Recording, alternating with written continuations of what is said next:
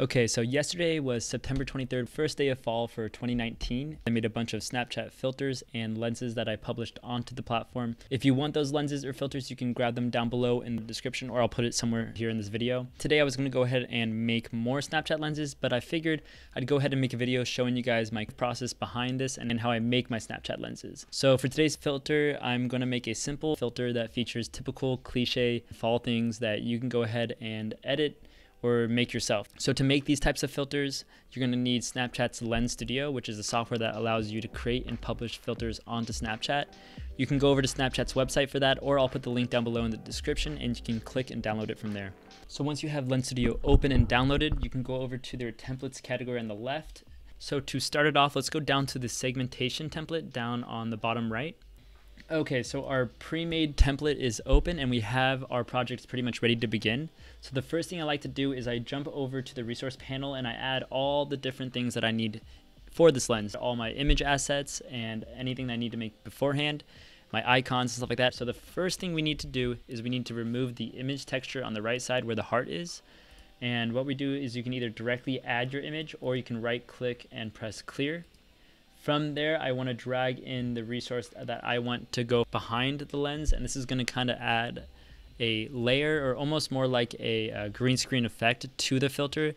So I'm going to grab my image and I'm going to drag it over to the image texture and drop it in. So just like that, it's super simple. I have my image texture behind the person's back, and from there I'm going to edit how I want it to look. So I'm not really feeling the color pink for this fall vibe, so what I'm going to do is I'm going to click here and I'm going to choose a color that's kind of more relevant. So I'm going to keep it pretty simple and light. I don't want it to be too bold of a background, which hides everything else behind you. I want it to be kind of transparent.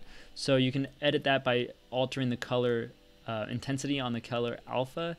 And then I like to check it on the webcam just to make sure that it appears how I want it to be. So you can see behind me, it's pretty much completely covered by the segmentation. So what I'm going to do is I'm going to bring down the color alpha.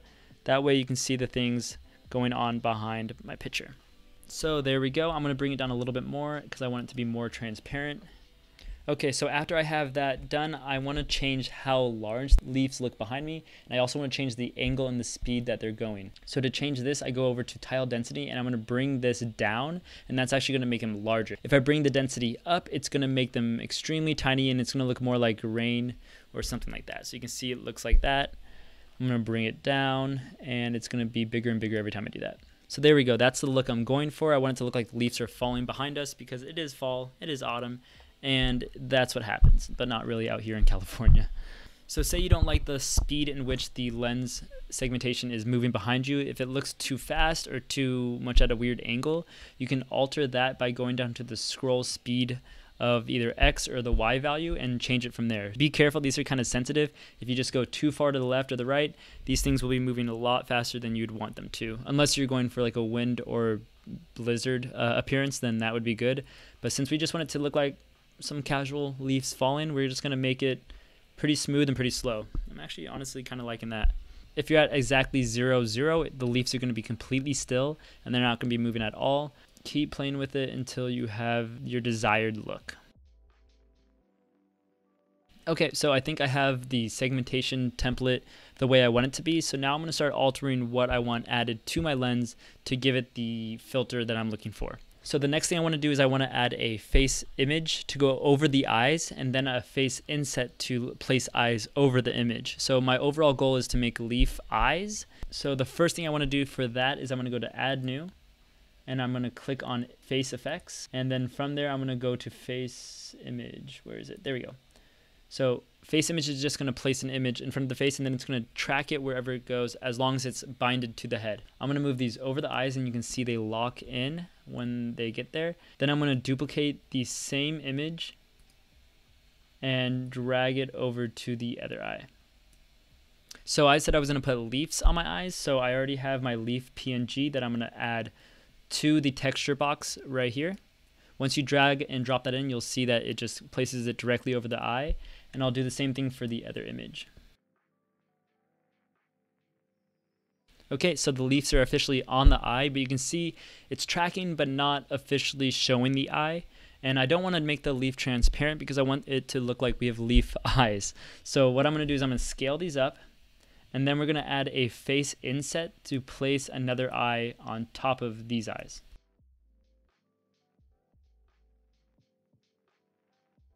Now I'm going to go up to the Add New button over in the Objects panel, and I'm going to pick Face Inset.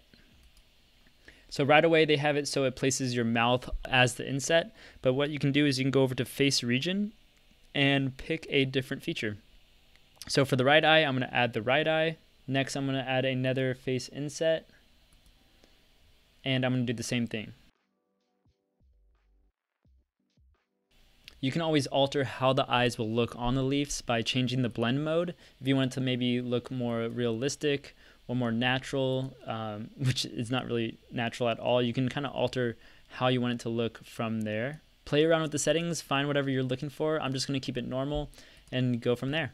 Okay, so we have our segmentation filter, we have the leaves on our eyes, we have the face inset on our eyes, so it makes it look like we have our own leaf eyes. And now what I'm going to do is I'm going to go ahead and add a text and my own custom font. So what's different from this feature of the lens is instead of placing it to a specific body part or behind our bodies, this one's just going to stay on top of the screen, and it's going to pretty much stay there either on the world lens or on our face lens. Go over to Add New, we're going to pick Text Object. And you can see just like that, it places it wherever you have the text selected. So I'm going to go ahead and move that. So if you notice that the text object got directly added to the face that we have, I'm going to go ahead and move it to the top. That way it's off those items. So once you have your text object added and it's not directly connected to any of the other features that we have, we can go ahead and start altering what we write. So because it's fall, I'm going to say fall is here. And I want it to be directly below us and stay in front of the screen at all times. So what I'm going to do is I'm going to lower the position. Okay, so finally I have the letters positioned where I want it to be on the screen. Now I'm going to go ahead and change the font size and the actual font. So what I like to do is I'm going to go and choose and drag the font I have chosen. I'm going to start off with this font right here, and I'm just going to drag and drop it into the custom font category, and you can see it directly changes it right away in the preview panel. Okay, so the text is where I want it to be. It's the font I want it to be, but you can see that it's a little too thin, and it may stay hidden if it's in, say, a very bright place or behind someone who is wearing a white t-shirt. So what I want to do is I want to alter either the color, the drop shadow, or the outline to make it pop on the image more. So for this one, I actually kind of like the lighter color. I can maybe make it a little more brown, a little more orange, a little more beige, like that, but I kind of want to keep that lighter color. So what I want to do to make it pop instead is I'm going to add a drop shadow. Once you check the drop shadow box, you can see you get more options to edit it even further. You can change the color of the drop shadow, you can change the angle of the drop shadow, and you can also change the distance the drop shadow is from the lettering that you chose. Okay, there we go. I have the lettering the way I want it to be. I went ahead and changed the color up a little bit. I also added the drop shadow, and I didn't do too much to the drop shadow. I just kind of made it just a little bit of its own background or its own outline, but not fully around each part of the letter. From there, I went ahead and went to advanced layout, and what I did is I changed the letter spacing because I thought the letters were a little too thin, a little too spaced out, and it kind of gets hard to read. I want this one to be more bold and noticeable right off the start. So far our lens is looking pretty good. We have our text, we have our background, and we have our images on our eyes. So to change things up even more, I wanted to add some stuff to a face mask. So what I'm going to do is I'm going to go to Add New. I'm going to add Face Effects, Face Mask, and for this one I want to add the leaf freckles that I've already pre-made. So to add those, I'm going to go over to the Texture panel, and I'm going to drag, drop, or add in the image that I have down below, which are the fall autumn freckles. So to get these perfectly placed right off the bat, you have to download the face template from Lens Studio, which allows you to make stuff in Photoshop, and then you can export the files and the artboards over to your computer to then put into Lens Studio. So to do this, I'm going to go up to the Objects panel in the top left, click Add New. Then I'm going to scroll down to Color Correction, and then from here you want to pick a color correction that best fits your lens. You can make your own and import, which I'll show you guys in a different video. But for this one, I am going to just go with Crispy Warm, which I think looks pretty good and on point with the fall season. But I think the alpha intensity is a little too much, so I'm going to bring that down, kind of close to halfway.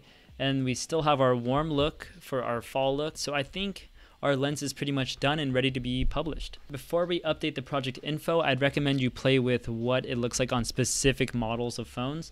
That way you can tell if it needs to be edited so it's not cropped off or something's not awkwardly positioned. So you can do that by going to the bottom of the preview panel and click on the device that it's simulating on. I always just keep it on the iPhone X because that's what I'm using and most of my friends are using. So what I'm going to do now, just to fully test it, is I'm going to send it over to my phone. Click on the top right corner and push "Let's push your lens." I kind of like it overall. I think it looks pretty good. The text can be lowered a little bit, and overall I think the colors look pretty good. So I'm going to keep it as it is, but I'm going to drop that text down a little bit. So let's go back to the text feature in the objects panel, and what I'm going to do is I'm just going to change the Y value and bring it down a little bit. Now I'm going to push it back to my phone and test it one more time, and there we go. The text is a little bit lower on the screen, so I'm cool with that. Let's go ahead and update the project info, and from there publish. So go up to the project info in the top left right here. So I recommend naming your lens something relevant to what it is. We're going to call ours Fall Mask, and I'm going to make sure it works on both cameras, and the hint is going to be to look for face. Next, I'm going to go ahead and remove this icon and choose one from my selected icons. So here's my image icon that I've made in Photoshop beforehand. I like to do it at about 400 by 400 pixels. I just export it as that, and then I can just crop it from there. And I'm going to save the icon. Next, I'm going to add a lens preview, which I highly recommend because this helps viewers see what it's going to look like before they download it. So I'd recommend clicking on a filter that kind of shows what you're trying to get across. So I'm pretty happy with the way this filter looks. I'm going to press apply. From there, I'm just going to go ahead and publish my lens. That's going to bring you up to either pick from a community lens or a sponsored lens. Since we're not going to be running ads for this and it's not for a business, we're going to jump over to community lens. First things first, add your lens tags. You can add up to 8, and I recommend you get them as detailed as possible.